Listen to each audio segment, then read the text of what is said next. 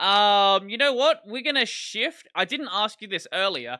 How did you actually get into Linux, and when did that happen? And where did you start? Yeah, that was in 2016. Hmm. That's when I first heard about Linux. I was just really curious and I tried Ubuntu. Hmm. And after a couple of Windows updates, it broke. And yeah, and like I was a noob, so I didn't know what was going on. And Hmm. just like anyone who is like who knows has very little understanding, I would just blame on whatever is the result. So I would just Hmm. blame on Ubuntu and Linux, say that, oh, it sucks, it's unstable and things like that, even though the Windows update caused it. Um and but after that, like at some point I ran into a lot of instability issues with Windows, Hmm. and I got so sick and tired of constantly reinstalling that I was like, you know what, fuck it, I'm just gonna install Linux and I'm gonna deal with everything like all its problems. Hmm.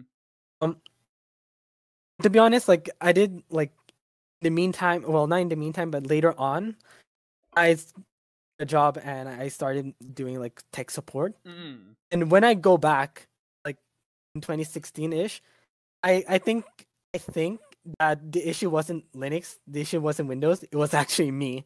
Because I learned, like after doing a lot of tech support, I learned that most issues come from users. Right. Right. And like, and then now I'm just like, of course, I don't have like a fond memory of what happened exactly, but I I'm a bit skeptical now. I think that I was probably at fault.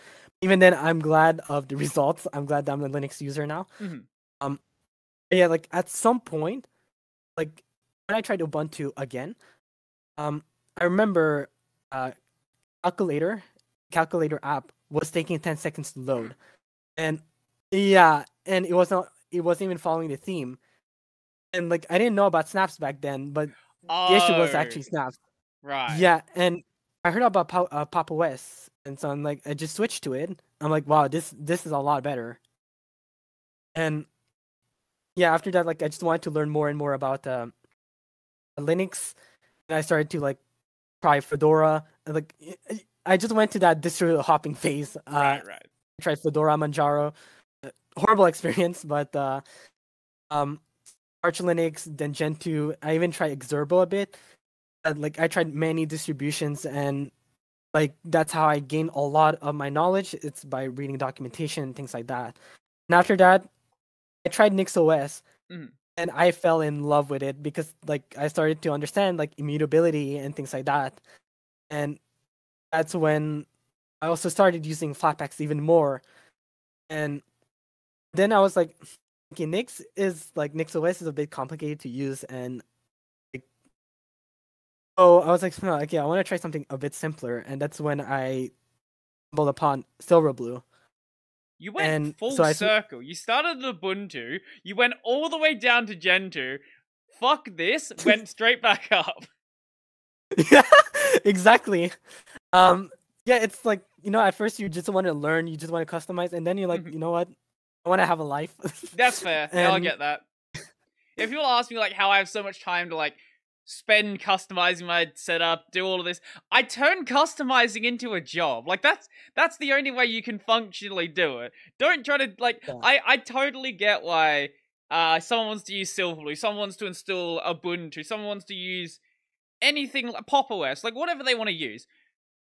I get not wanting to waste all your time like customizing your setup. All you want to do is like, hey, I'm gonna fire up VS Code or whatever. I'm gonna do some coding and then I'm gonna watch some Netflix. And that's your day. And that's fine. The way I use Linux doesn't have to be for everyone. But, I've made it work. mhm. Yeah, and even I went to this like very customization phase and all. Um, and like obviously I'm proud, like I'm really happy that I did go through that phase because that's where I learned a lot about Mm. Linux, like not just the kernel but the overall desktop. Also started learning a lot of its issues as well. And I'm really glad, like um yeah, like even though I went back to Silverblue, at least I kept a lot of the knowledge with me, and I think that's okay. And but yeah, like now I'm just sticking with Silverblue for now.